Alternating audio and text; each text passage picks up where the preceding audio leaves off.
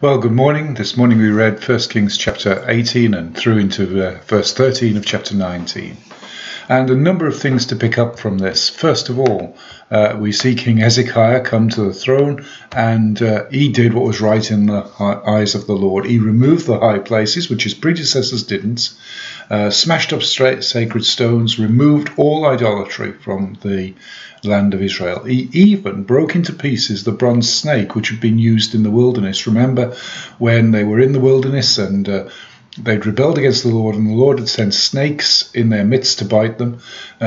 He told Moses to make a bronze snake, and anyone who looked at the bronze snake was saved from the bites of the snakes the Lord had sent among them. The bronze snake, in fact, was a symbol and a type of Jesus. We look to him and live.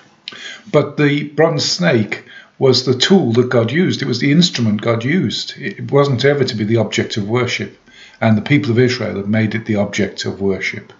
We also must be very careful that we don't make the tools God uses, the pastors, the church building that we worship in, the trappings of our faith. We must not make those the objects of worship. They are simply things that God uses. We are to worship him and him alone.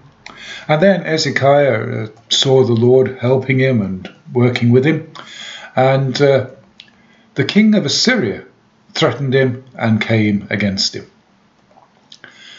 However, Hezekiah tried to make a deal with the king of Assyria. He sent to him the gold from the temple and the silver from the temple, and that didn't work. The king of Assyria still sent his field officer, his general, to attack Jerusalem and to lay siege to it. We must be careful that we don't try and make deals with this world. We stand opposed to it and trust the Lord for his deliverance. Making the deal didn't work. The king of Assyria was still determined to attack Jerusalem and made all kinds of threats and blasphemies against the Lord. Then King Hezekiah did what he should have done in the first place, is he went and sought the Lord through the prophet Isaiah. And prophet Isaiah told him that the king of Assyria would withdraw his soldiers from around the city and would go back to his own land, and that's what happened. We don't trust doing deals with the world, but we trust in the Lord to deliver us out of our troubles.